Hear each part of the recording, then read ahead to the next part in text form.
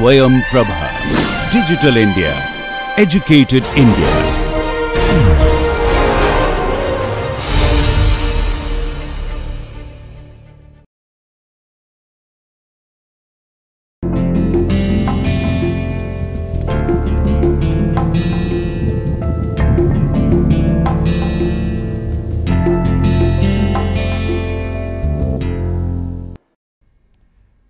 Welcome viewers to the NPTEL lecture series on the calculus of variations. This is the 8th lecture of the series. In the last lecture, we had got introduced to the concept of variation of a functional.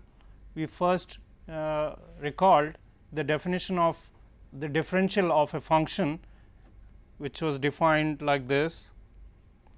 We had a function f x from a to b to r, and we considered its differential defined as df equal to f prime x dx, where for independent variable x, dx equal to delta x. So, for an independent variable the differential is equal to the increment itself.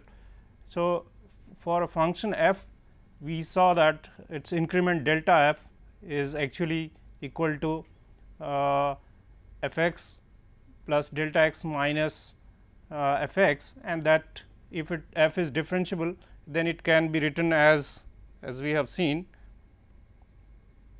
In the case of a function, we have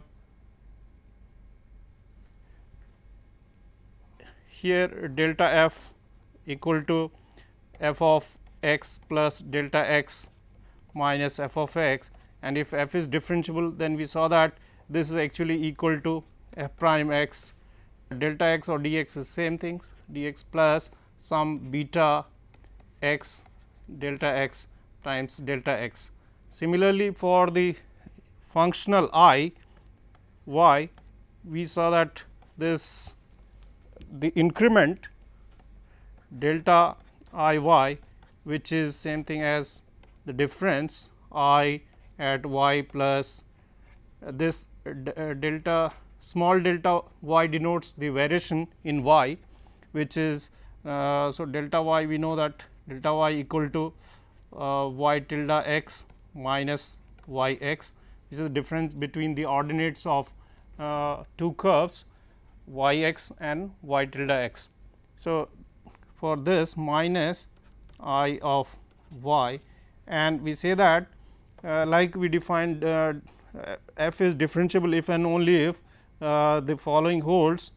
Then similarly, for the functional I, we say that the variation delta I exists, small delta I exists if and only if this increment capital delta I, which is by definition I of y plus delta y minus I y, if this difference is equal to here some linear part in the increment, which is function of y as well as this variation delta y, and plus some beta y delta y, and here the absolute value of this maximum of mod delta y.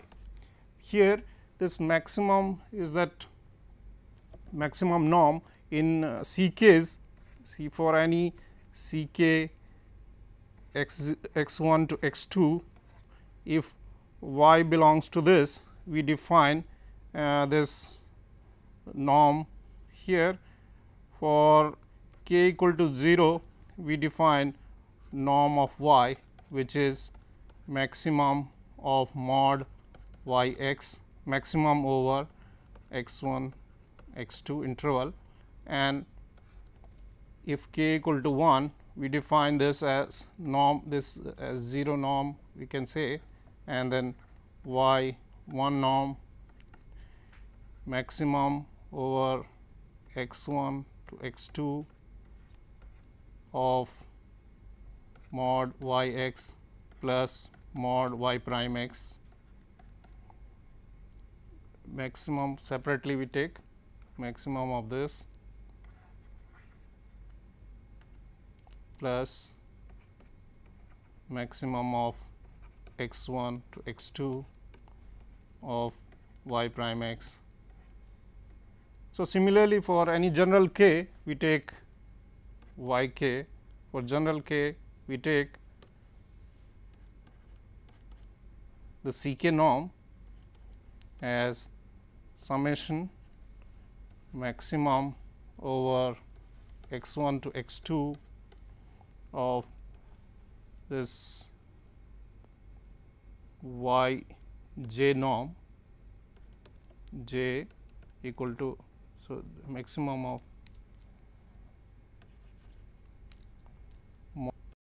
y jth derivative of x like this. So, here we take the 0th norm, that is this one maximum here. So, we say that this increment delta I, if this difference is of the form, if it can be expressed as L y delta y plus beta comma delta y, and this is the 0th norm define this of the increment delta y. This can also be written like this L y delta y plus beta y delta y, and this 0th here maximum, this is like this, and 0th norm like this.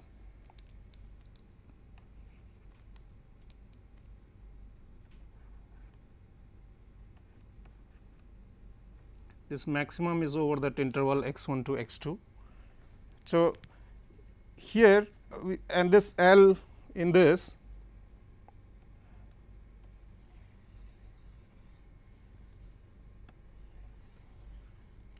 so L y delta y is linear, let us say this is 8.1 in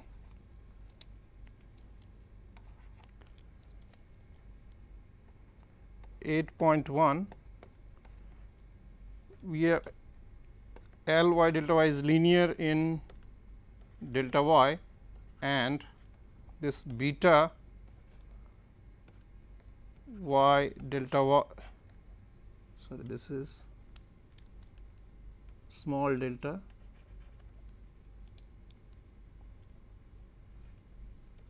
because like in independent variable here dx and delta x are same. Similarly, here for this independent variable y here we will have this increment and the variation same. So, this delta y, this goes to 0 as this maximum delta y 0 norm goes to 0. So, we say that this I, the functional I has variation this delta I y provided 8.1 holds, and this linear part and this delta y is defined as L y delta y, which is the linear part in the increment.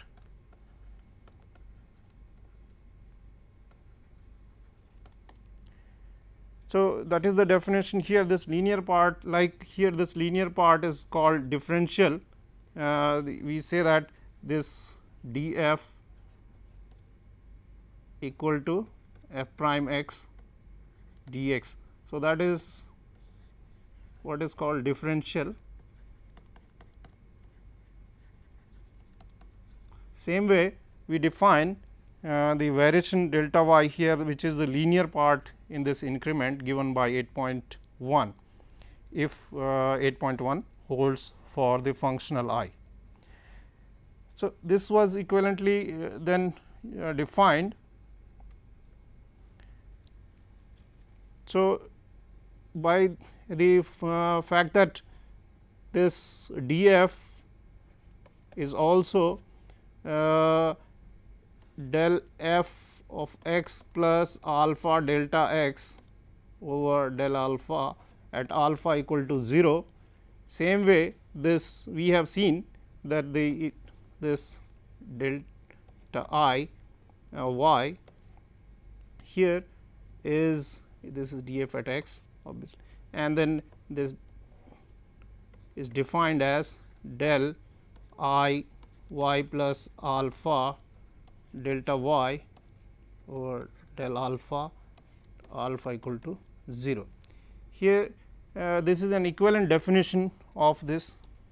This is 8.2. So, here the second part of this 8.2, let us say this is A and this is B.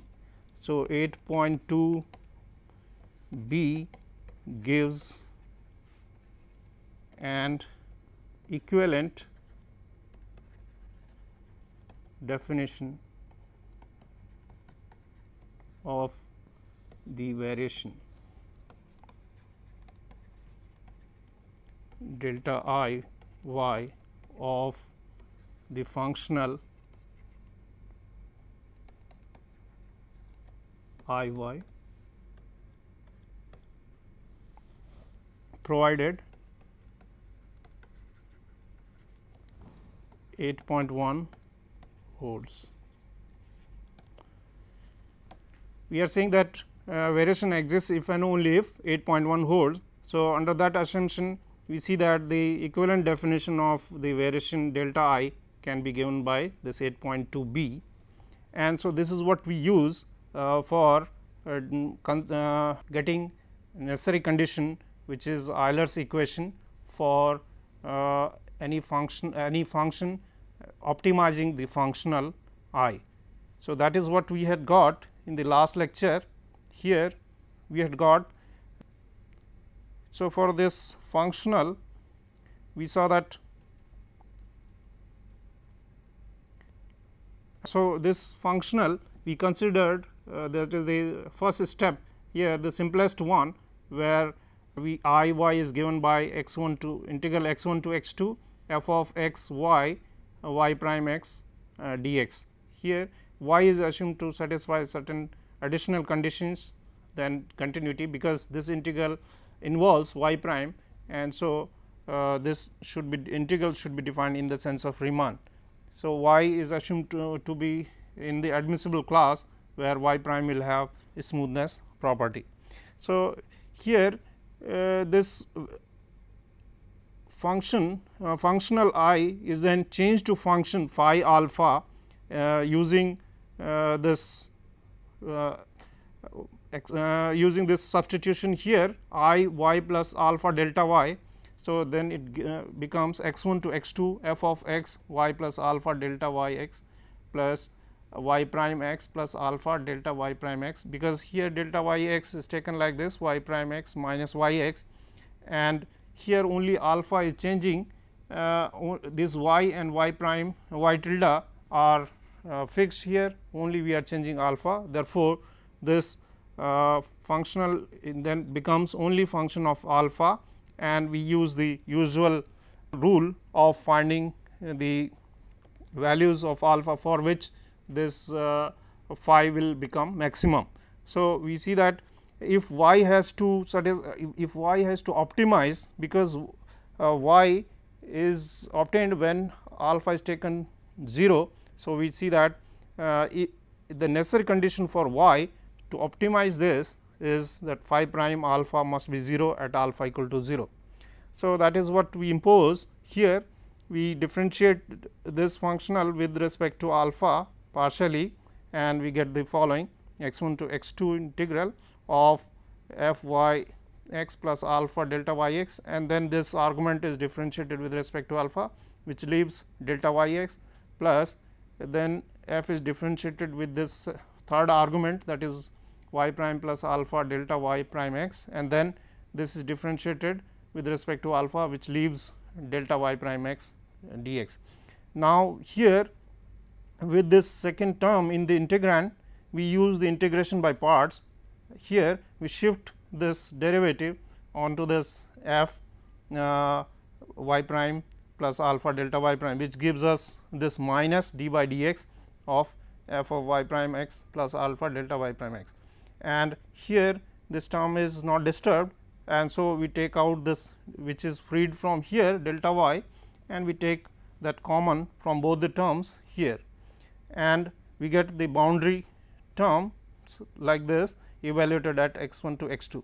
Now, since at the moment we are taking only fixed boundary conditions, that the points a and b are fixed, and therefore, since y and y tilde pass through these 2 points. So, we get delta y at x 1 and delta y at x 2 equal to 0, because delta y, since delta y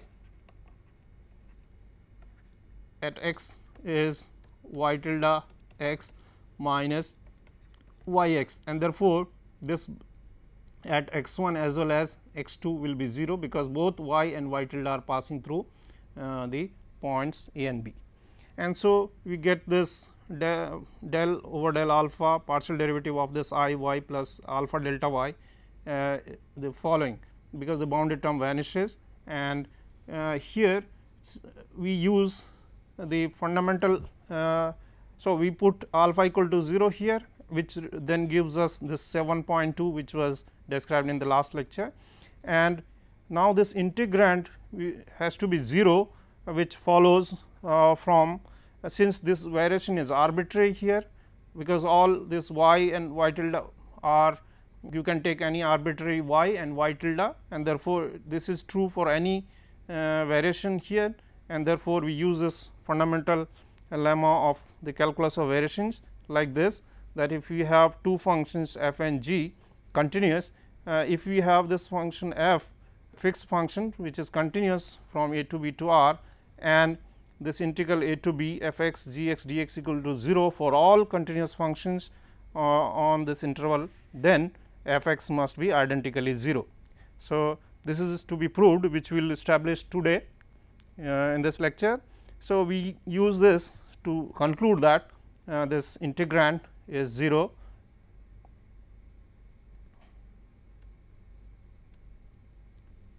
and that is what is called Euler's equation. So, Euler's equation is the necessary condition for y to optimize the functional I. So, here we establish this fundamental lemma. So, this proof of the fundamental lemma.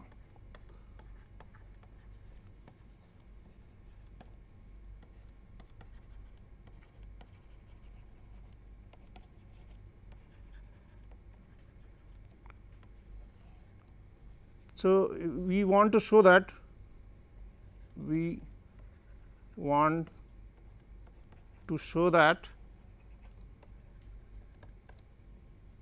if f from a to b to r is continuous and integral a to b f x g x d x equal to 0 for all g from a to b to r continuous, then f x must be identically 0. So, suppose contrary, that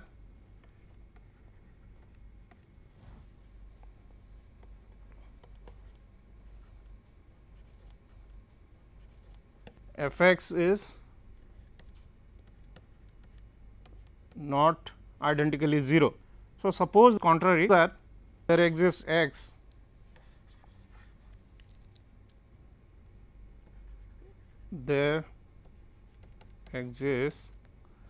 x 0 in the interval a to b such that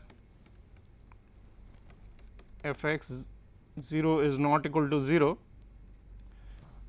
Now, here if a situation can occur that it could be either a or b. So, it is like this: if x 0 is a, or b. So, if x 0 a, then f x 0 could be here or it could be below here. So, we can multiply by minus, we can replace f by minus f and then assume that it is on the upper side of this x axis. So, without loss of generality, suppose that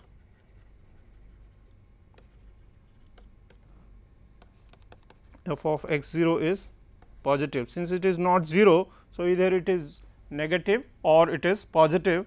So, assuming that if it is negative, we can multiply by minus and then consider minus f x instead of f x, and then conclude for minus f x, and whatever holds for minus f x, we then conclude from that for f x. So, we can assume without loss of generality that f of x 0 is positive here. So, if it is at the end points, then we take only if it is the left end point, we take the interval, some interval or neighborhood around a on the right of this, and if it is the right end point, then we take neighborhood around this point around b in the inside the interval a b. If it is an interior point like this, then we can take neighborhood around this x 0. So, there exists. So, by continuity there exists r greater than 0 such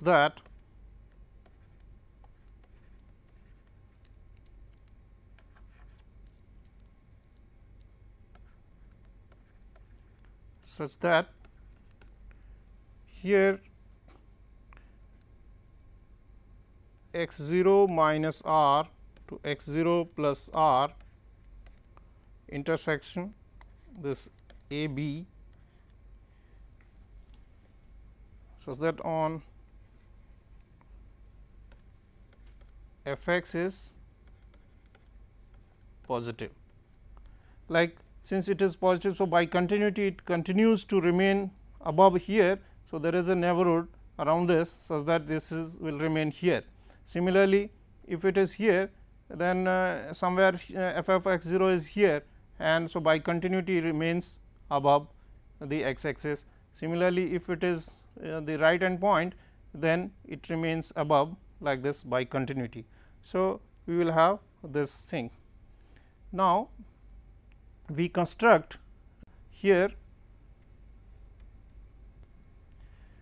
So, by continuity there exists r greater than 0 such that on this interval neighborhood around x 0. So, x 0 minus r to x 0 plus r intersection a comma b. So, if this x 0 is interior point, then this can be taken inside. So, and this intersection will be this interval x 0 minus r to x 0 plus r itself. But if it if x 0 is the end point, then only the right side of that will come within the intersection, or if x 0 is the right end point, that is b, then you will have only the left side of this interval coming in the intersection.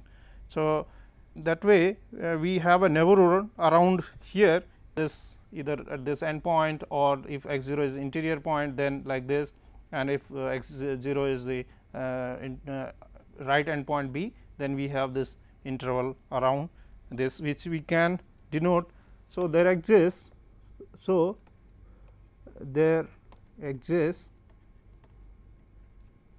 interval,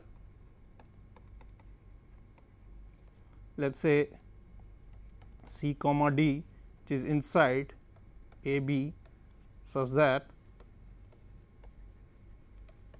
this f x is positive on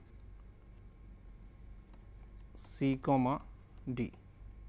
Now, we construct eta like this. So, we construct eta, let eta x or g x be x minus c into d minus x.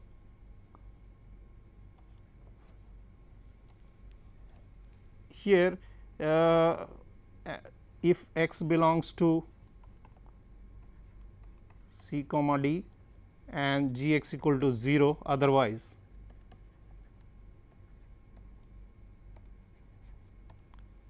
Then we can see that here on this interval, if it is say this right, and if x 0 is right hand point, then c d can be taken like this.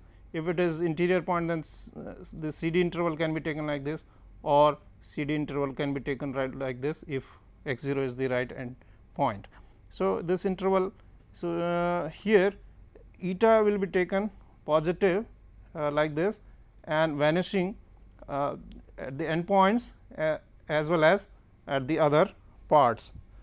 So, eta is like this, or g x rather. So, here you have this interval a to b. So, let us see, supposing that x 0 is here interior and you have this interval c d like this. So, g x is something like parabola like this, because this is parabola here, and here it is 0, end point at c also it is 0, and here this is 0, and on c and d it is strictly positive.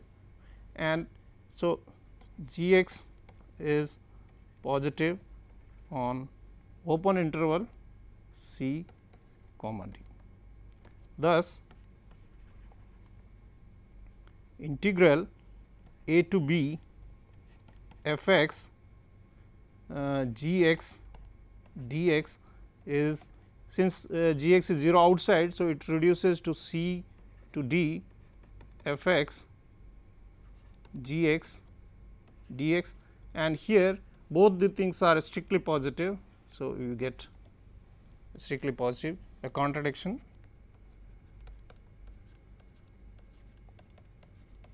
that integral a to b f x g x d x is 0 for all g, all continuous g, continuous on a to b.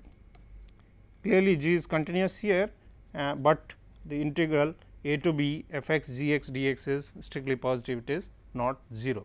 So, there cannot be such a case that, so therefore, hence f x must be identically 0.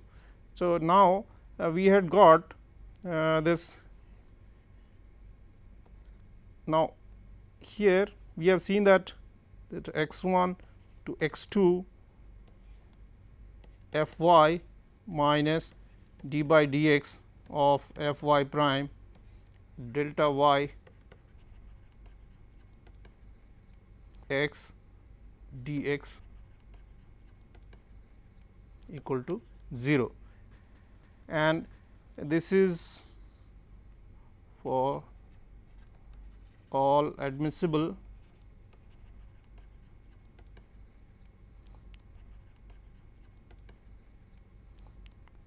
variations delta y. Here we are assuming that y is assumed to be sufficiently smooth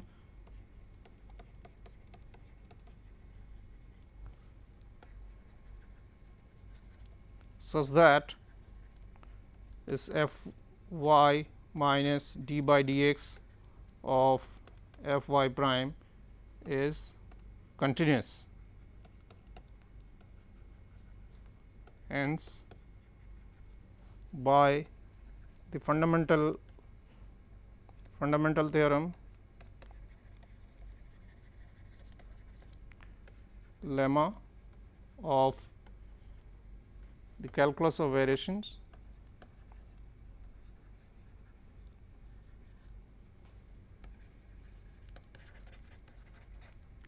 we have this f y minus d by dx of f y prime equal to 0, which is Euler's equation. So, it is known as Euler's equation.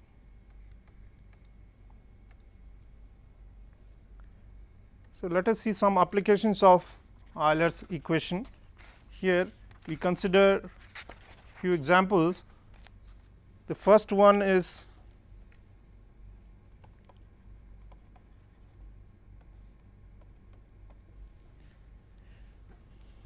let us consider I y integral 0 to 1 y prime square minus y square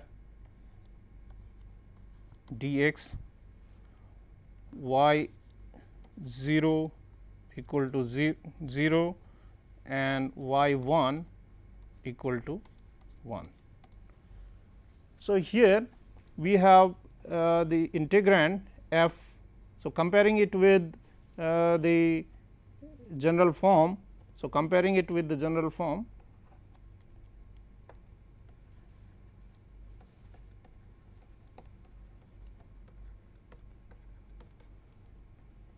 I y equal to x 0 to x 1 to x 2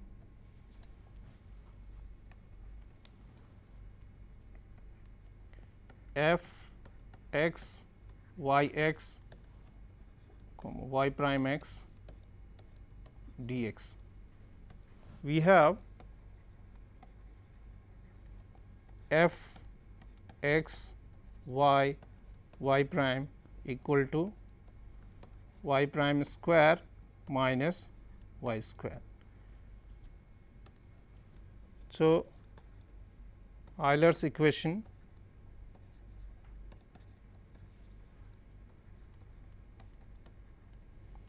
f y minus d by dx of f y prime equal to 0 implies in this case that minus 2 y. So, f y is minus 2 y here, minus d by dx of this f y prime is 2 y prime equal to 0. So, this implies that y plus y double prime equal to 0 and which has solution, the general solution rather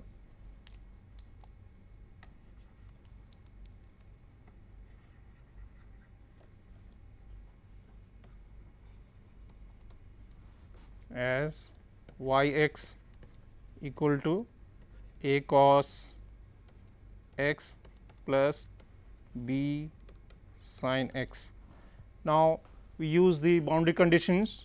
Y 0 equal to 0 implies a equal to 0.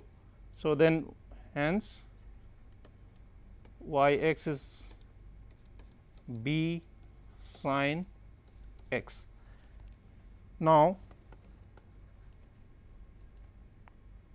y 1 equal to 1 implies that b sin 1 equal to 1 and therefore, b equal to 1 over sin 1 and thus hence y x is actually sin x over sin 1.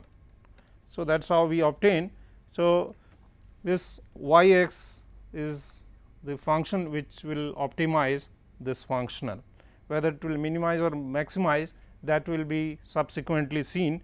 We will have sufficient conditions to determine whether an extremal actually minimizes or maximizes.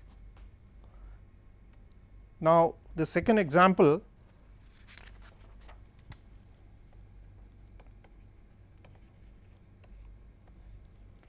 is I y equal to 0 to 1 y prime square plus x y dx y 0 equal to 0 and y 1 equal to 1. So, in this example now comparing it with the standard form, we see that the integrand is so this is f x y y prime, this function is y prime square plus x y. And so, Euler's equation f y minus d by dx f y prime equal to 0 implies f y is x here minus d by dx of 2 y prime equal to 0 or x minus 2 y double prime equal to 0 or y double prime equal to x by 2.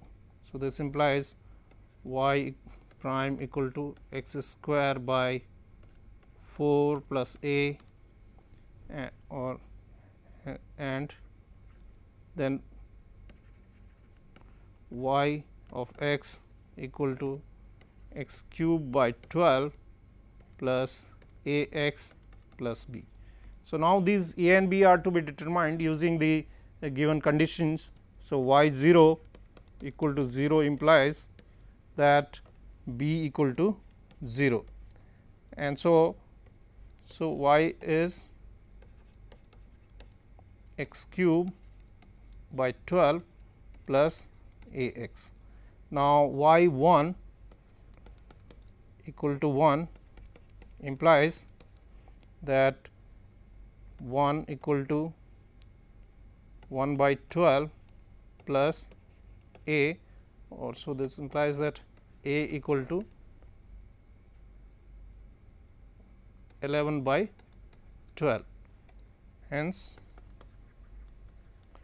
y x equal to 1 by 12 x cube plus 11. So, that is the extremal given here. Now, the next example we consider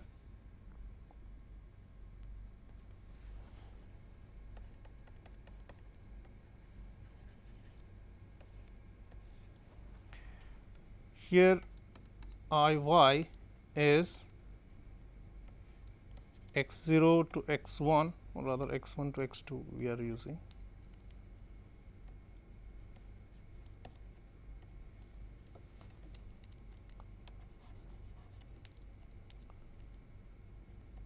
X 1 to x 2 integral y square dx, and the conditions are y at x 1 equal to a and y at x 2 equal to b. Now, here f is x y y prime is simply y square. So, the variables x y y only variable y is present and x and y prime are absent in this. So, we have Euler's equation f y minus d by dx of f y prime to 0 implies that 2 y equal to 0 or y equal to 0. So, that means x axis is the solution of this Euler's equation, and if so, here situation is like this, only this x axis is the, so here this is x 1, this is x 2. Now, if a and b are not 0, if a or b is not equal to 0, then there is no solution in the space of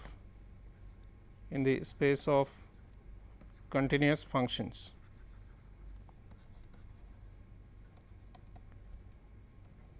So, if our admissible class is the space of continuous functions on the interval x 1 to x 2, then there is no solution here, because this, if let us say both x 1 and x 2 are not 0, if both a and b are not 0. So, this is x 1 a comma a, and this is let us say somewhere here x 2 comma b, and we see that here it cannot pass through these 2 points, because y is identically 0 here. So, y equal to 0 for all x. So, this is the candidate for extremizing the functional I, and even if we try to take approximation here like this, but it will never be 0, it can be reduced. So, I can be reduced as much as we want, but it 0 cannot be made here. For any y here, this will be I y will be positive for any continuous y on x 1 to x 2, and only solution is the discontinuous solution,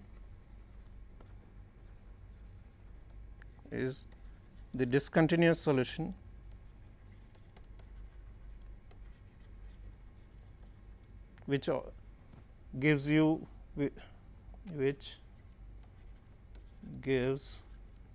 I y equal to 0, that is the following.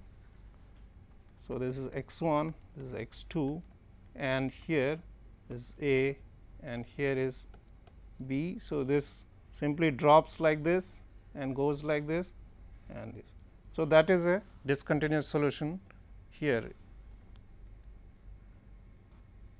So, in this case there is no solution in the space of continuous functions. Now, the next example is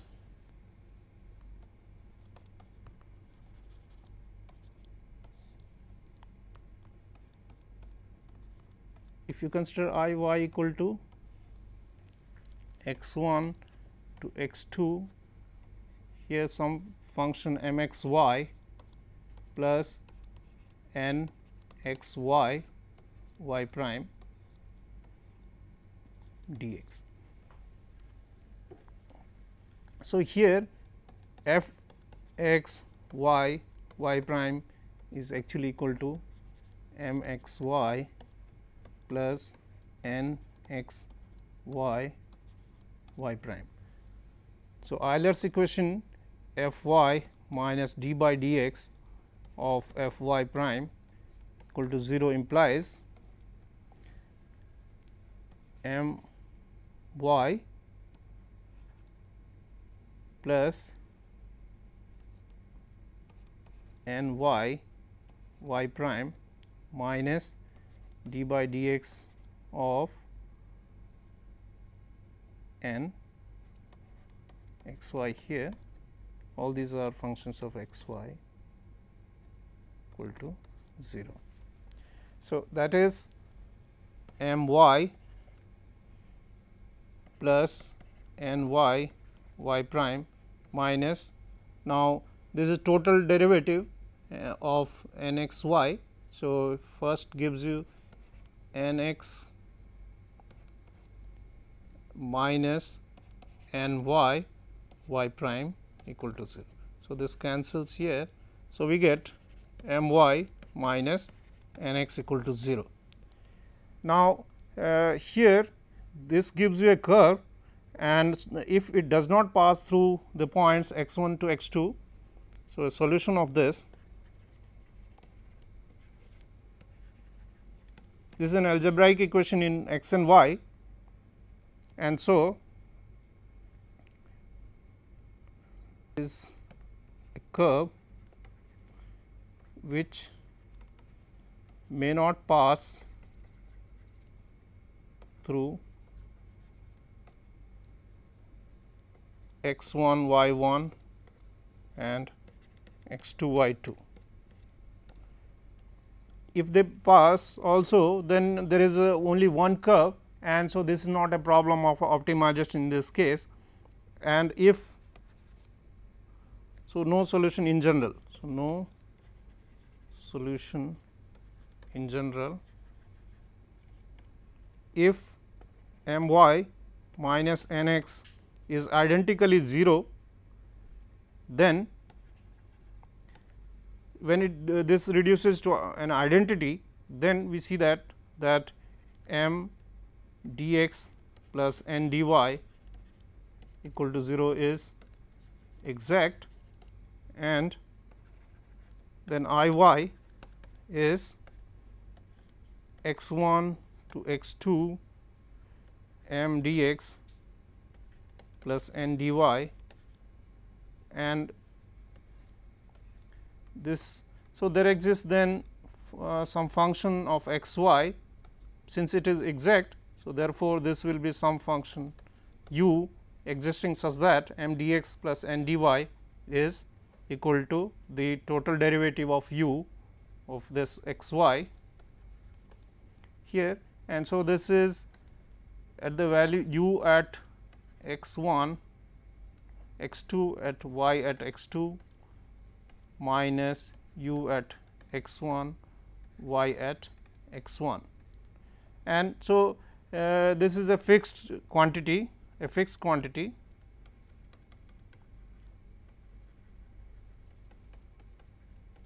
So, therefore, in this case also it is not a problem of optimization, it is not a problem of the calculus of variation. For example, if we take, if we have the, let us say in this case I y 0 to 1 y square plus x square y prime dx and y 0 equal to a and y 1 equal to b. Then in this case we have f as y square plus x square y prime and f y minus d by dx of f y prime equal to 0 implies that 2 y minus 2 x equal to 0. So, implies y equal to x. So, this line y equal to x is the y equal to x is the candidate for this optimizing this functional. And if a is not equal to 0 or if b is not equal to 1, then no solution. So, and if a equal to 0 and b equal to 1, then only we have y equal to x as extremal as the candidate x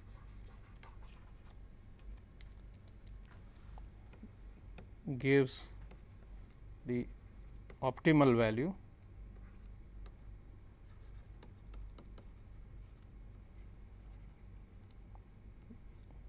of I. Now, if we have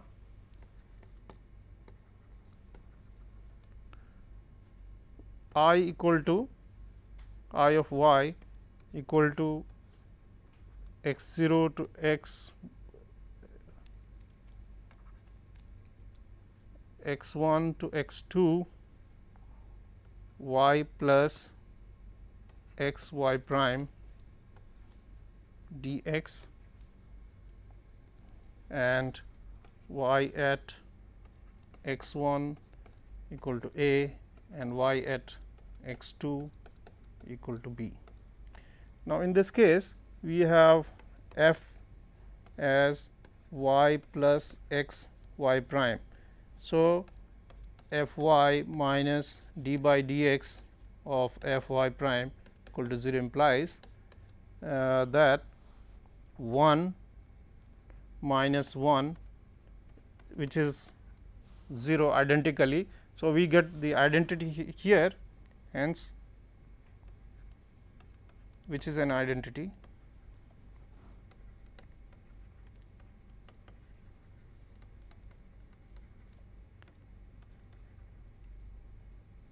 Now, we see that we observe that